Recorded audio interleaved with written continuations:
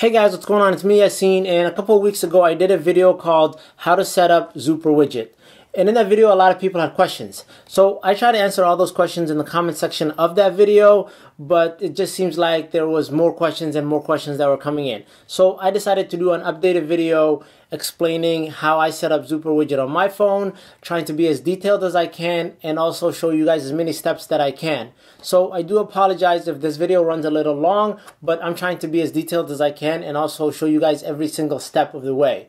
But if you still have questions after you watch this video, don't worry, just leave me a comment in the comment section right below that like button, and I'll be over there answering all your questions.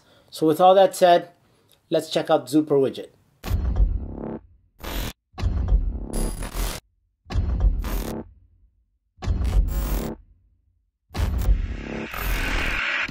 So these are the two widgets that I showed on my home screen from last time, and I'm going to show you guys how to set this one up and also this one up, step-by-step details. And there's also a third widget that I've been working around with, playing around with in the last couple of weeks that I'll show you guys how to set up. It's pretty awesome, and I'll keep that at the end of the video, so make sure you stay for that. But to get things started, what I'm going to do is I'm going to just clear the whole canvas so that I can show you guys. So we're going to go ahead and get rid of this widget and go ahead and also get rid of this widget. And then we are going to just move the two applications on the bottom right here so that you guys can keep an eye on which two that I'm using, which is the Zooper widget. I have the Pro version, but there's also a free version.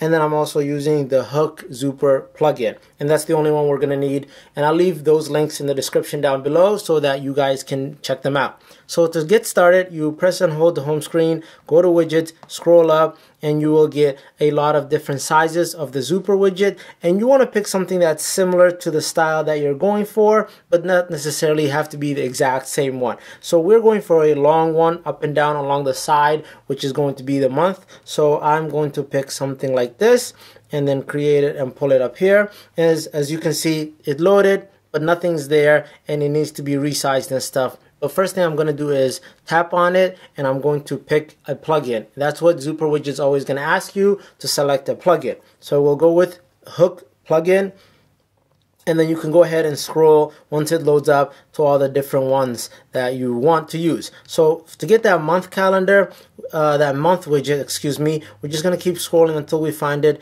which it's right here, which it's number 85. So you will tap on that, and it loaded up, and now it looks really small compared to the canvas that it is. And what I mean by that is if we do click home and we let it load, you guys can see it looks really tiny, and no matter how you resize it, it still looks really tiny. And I'm going to show you guys how to fix that. So if you tap back on it, you get back into here, you can scroll to the bottom, and you can go to the scaling area, and you can scale up a lot until it gets bigger. But you notice that it's also getting cut on the bottom because it's scaling as a whole, all the words and all the layouts. So what you want to do is, once you get it to the size that you like, around 69 or maybe even down to 65, then what I would do is I would scroll up and I would click on layouts, and what layout shows is all the different layouts. So now you want to try to move this up or to the right from my perspective right here. So how you would do that is you'd select both of these, or you could simply tap this little check that selects everything, and then you hit this little square on the top, and now you can move it on the x-axis or you can move it on the y-axis. I want to move it side to side, so that's the x-axis. So I will hit plus, and if you guys notice in the video, it's moving to the right.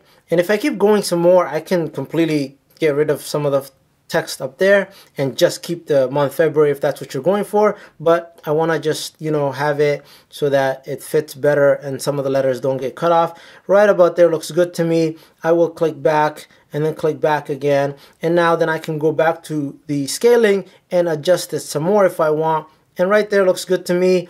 And before I finish, I will click force update, and what that does is updates the widget so that when I click home, now it's big and it looks nice, no words are cut off. And that's essentially how I set that up.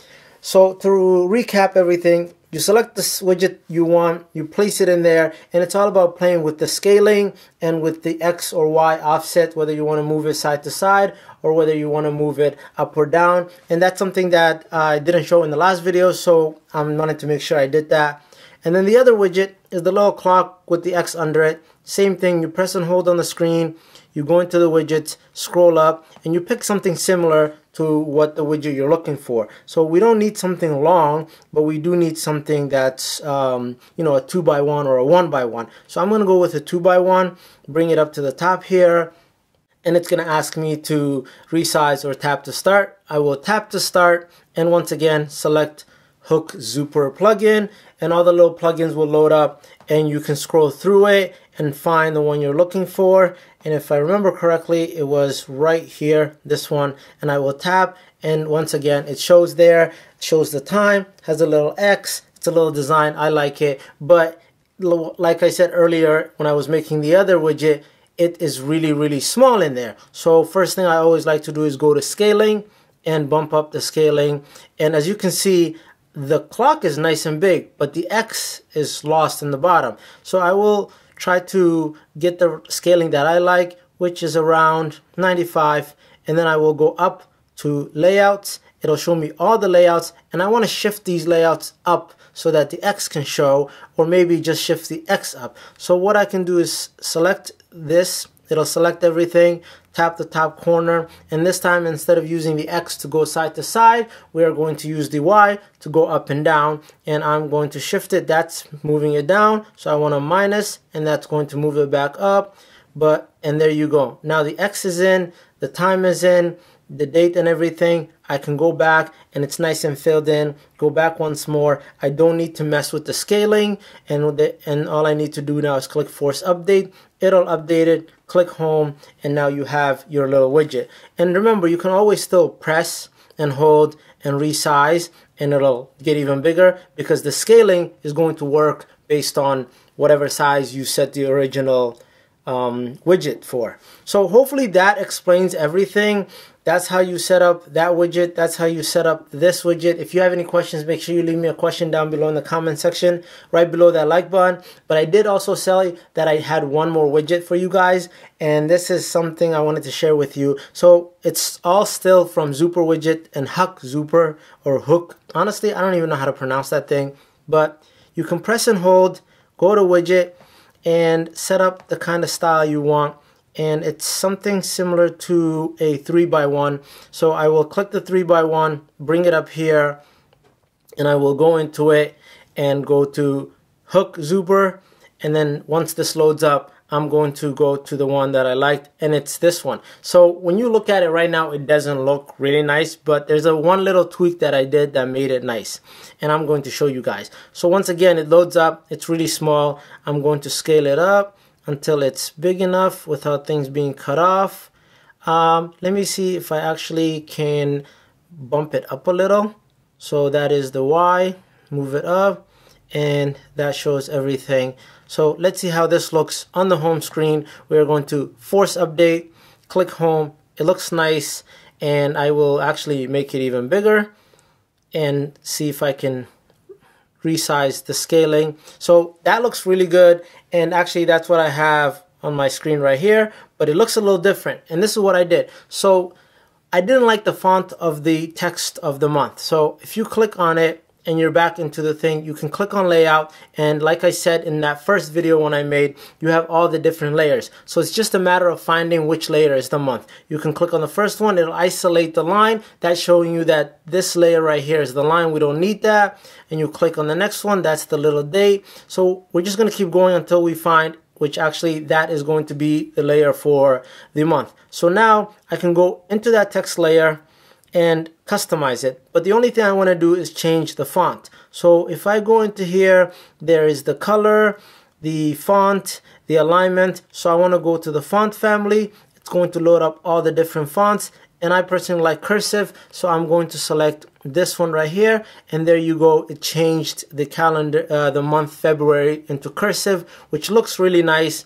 Then if I go back and I go back and then I force update it, click home, now it's all cursive and it looks nice. And you can go ahead and go back in there and go to the layer of the text, and you can move this around, move it to the left, move it up and down so that it better fits the line and everything. What I actually did is I moved it to the right, and then I moved it down a little so that the Y comes under, and you know, it looks better to me like that. And then once I did that, I went back into here. I always hit force update. I don't think it's necessary, but it makes me feel better. I can click home, and that's the other widget right there. So I hope you guys liked the video. I hope it was a little more detailed this time around. And even if you have more questions, make sure you leave me a comment in the comment section down below. I'll try to answer these questions. But it's Zooper Widget, it's Hook Zooper plugin. Those are how you set things up. And that's all. So once again, thanks for watching. Hope you guys liked the video. If you did, please give it a thumbs up. Consider subscribing to my channel. I'll catch you guys in the next one. Until then, stay plugged.